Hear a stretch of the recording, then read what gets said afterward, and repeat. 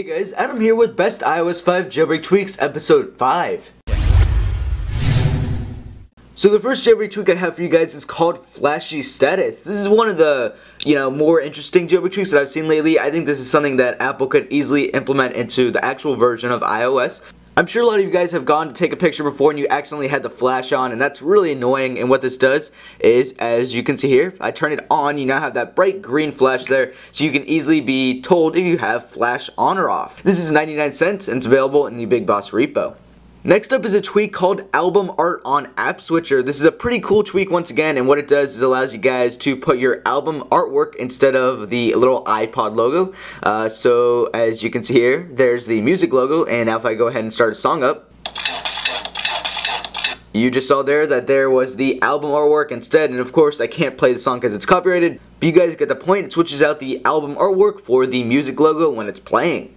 The third tweak is called TimelessSecond Slider, and it's found right here. Basically, it takes away the slider, and instead of the slide to unlock text, it puts the date, the time, and the second. So as you can see here, you can still slide to unlock it just like normal. Just put your finger there on the left side and slide to unlock, and it will unlock it. And this is great for people that just want to see the seconds on your lock screen, or if you have a theme that requires you to install lock screen clock hide, which takes away the clock on your lock screen. The fourth tweak is called SwitcherLoader, and you guys saw it when I was going to my other tweak before, and what this allows you to do is in settings it lets you guys rearrange your multitasking. So it is found right here, SwitcherLoader. But basically, as you guys can see here, we also have docked icons. So if I double click my home button, you guys will see my normal multitasking, and that part's just completely normal. However, you guys saw that I have dock icons enabled, and you guys will see all my docked icons right there, so very easy access to them. And then also, you guys will also see that I actually have, some of my stuff rearranged. So I have my volume slider before you get to the volume controls, which I decided to do, and you can change that very easily with SwitcherLoader just by dragging just like this.